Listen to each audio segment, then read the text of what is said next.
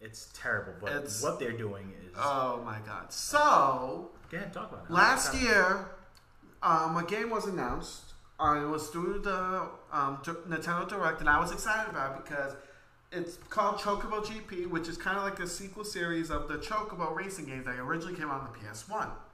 Was a huge fan of the series, loved it. It was very cute. It's pretty much Mario Kart, but with Final Fantasy characters and Chocobo. Like the cute Final Fantasy characters and all that. Yep. It was awesome. Loved the idea.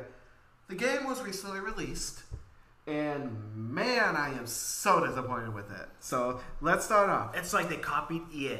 Yeah, I'm not happy with this. So first of all, it's a $50 game. Yes, $50 game, which normally I wouldn't have an issue with it. Games cost $50, $60. That's the price of the games. They cost $60 to $70. Yeah, so $50, perfect. No complaints on that. What they did with this, what I'm having a complaint about. So this game has two different kind of like things you could earn.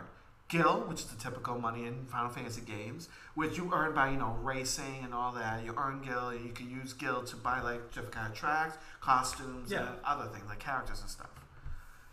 They also have another thing called Mithril, which is another Final Fantasy staple. Mithril or Mithrum? I thought no Mithril. Mithril. Okay. I'm having you clarify. So Mithril, those is what you have to use cash money for.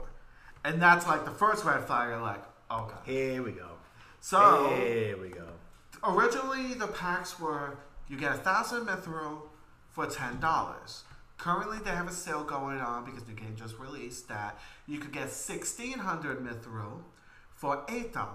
A little special sale to get you into buying all the stuff. And the way that they advertise it, they make it all cute, like the little chocobo and the little like white mage is like right there, like, yay, we're happy because all these little cute little Mithrils, buy them. Yeah, you'll want them too. Of course, this is going to kids because marketing, has to be cute and stuff. So kids are like, I want this, daddy. I want this, mommy.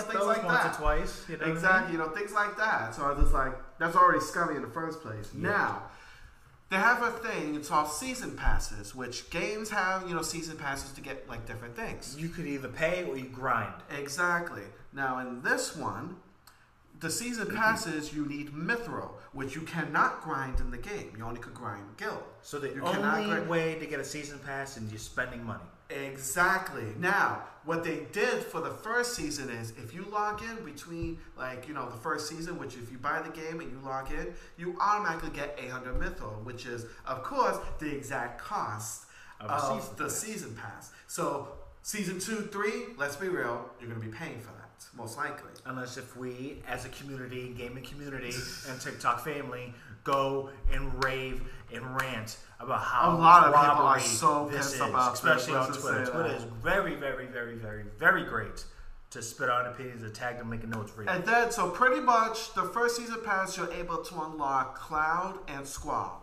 from Final Fantasy 7 and Final Fantasy 8. Fantastic. So, fantastic characters. Now, once you unlock those characters, you're not able to use them until you reach a certain level. And what level is that, Outlandish?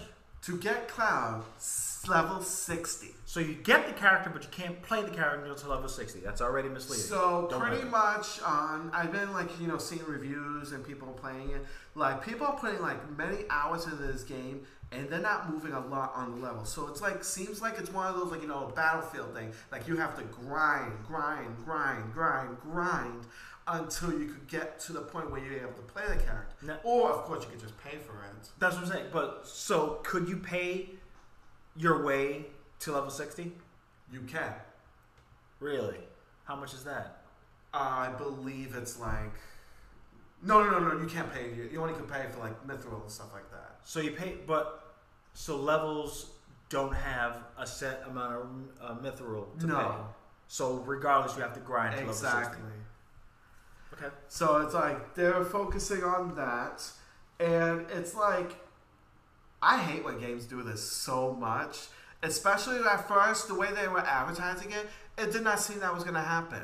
Another game that this happened with. But you're missing one important part that really pissed you off, but you didn't say.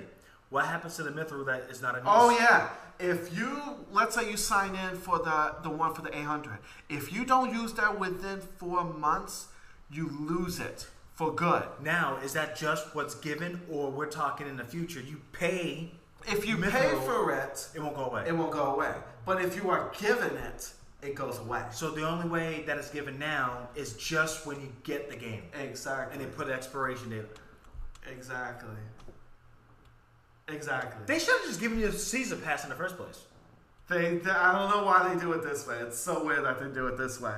And another game that they did this with, which, oh my god, pissed off the community so bad, was the remaster of Crash Bandicoot, the Crash Kart. The one that came out for the PS4. Yep. Originally, it was sold as it was just going to be the full Crash game that you get to play. That was like just remade and all that. Oh, hell no.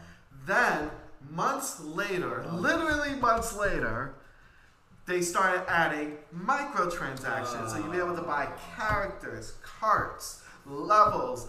And the only way you could get that is you could grind, but of course it takes forever to grind. Or you could buy the special thing and be able to get the characters by spending real money. And oh my god, as soon as that happened, of course they did it like literally like a month after the game was released, so they got all the people to buy the game first, and then they did that. It's so scummy. At least they did it right away.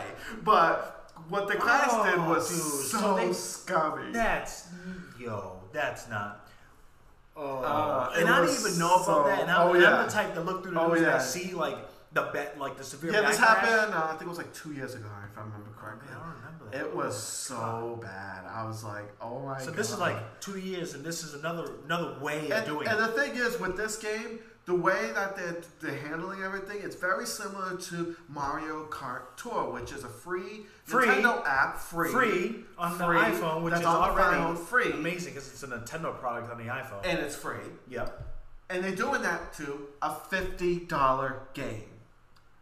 That's what pisses me off the most. If this was a free to play, I would be like, okay, that's fine. Yeah, if it's free to play, this wouldn't even be a topic now. This wouldn't even be a topic. But I'm paying $50 for a game, and then you're gonna have me grind and do all this stuff, like stuff you do in a free to play game. Yep. And you're going to do this? That's exactly what they're gonna have. I hate Battlefield. I hate that. Weren't they going to think about putting it to free to play? Yeah, so now Battlefield that we paid $70 for is going to end up being free to play. Oh, that would have pissed you. That's going to make me mad because now you're treating the game that's actually very awesome like a shitty game. Like whatever. Yeah, things like it's that. It's a great game. And then if they change it to free to play, I want my money back. $70. I want my money back. Doesn't mean a full year they're already talking about making it free to play. Which hurts because it just puts the bad mark on the game. So, well, that game ain't shit. But it is. But they're like, well, it's got to make money. We see Call of Duty what they're doing, so we got to do what they got to do. And it just dilutes. Yeah, Vanguard didn't do that well. No. Warframe. Oh, was it Warframe? What's the name of that game? The Call of Duty, the free to play Call of Duty game. What's it called? Warzone, that's it. Yeah, that's the only thing that's keeping the games alive. That was actually doing good. No, it's still doing good. It's still the replay value was there. The replay value was there. But Vanguard didn't do well. I know that. No, I'm just trying to hear shit about Vanguard. Yeah, and who knows what's happening. And then when I go to my friends list, I go check and see who what's hot, what's everybody playing. They're playing Warzone. They're not even playing Vanguard, which is terrible. Not just the fact that if that's gonna happen with Battlefield, we'll see. That's crazy. But yeah, that just pissed me off. Yeah, the image that you guys see now currently is the metaphor of how companies are leading up to getting all that dough, all that money based on microtransactions and coursing those to pay $50 for a free-to-play type of game. Hate that. That is terrible. So you thought eFootball was bad? This is kind of shady. Yeah. That's not good. Not good. Yeah, it's like you're supposed to like. I don't know. It just pisses me off. That could be another post video. That's to just take out that passion. You don't grind my gears. Maybe that could be like another future one. Let's talk about